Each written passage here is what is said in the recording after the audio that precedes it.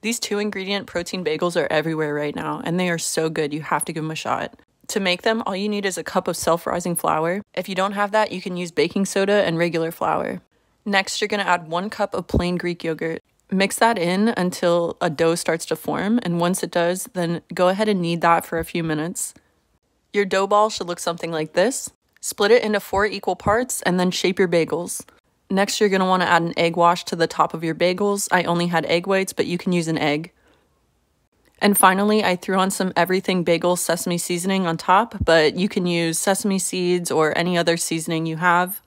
Pop those baddies in the oven for 20 minutes at 375 degrees Fahrenheit, and they should look something like this.